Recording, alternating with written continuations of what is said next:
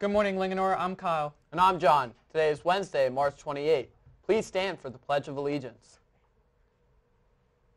I pledge allegiance to the flag of the United States of America and to the republic for which it stands, one nation, under God, indivisible, with liberty and justice for all.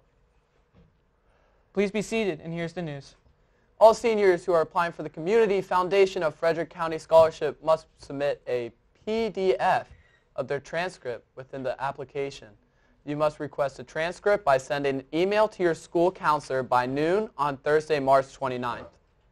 AP macro review sessions are now being held every Wednesday during prep in Miss Beaver's room in participation for the AP test in May.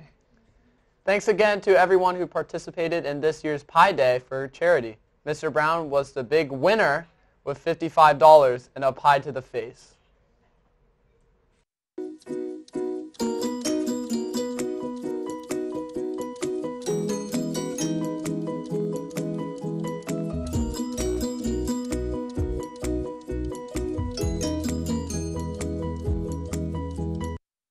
The boys and girls tennis teams will be hosting North Hagerstown in a match today at 4. Come out and show your support.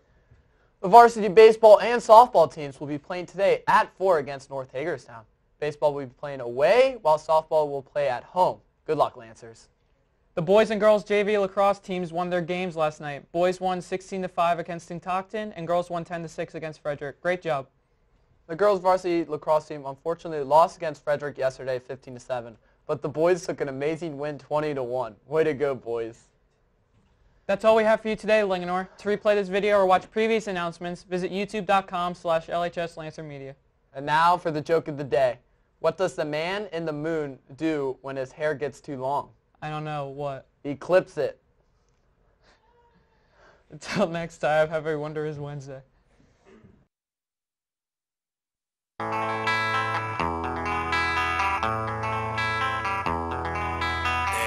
is a house in your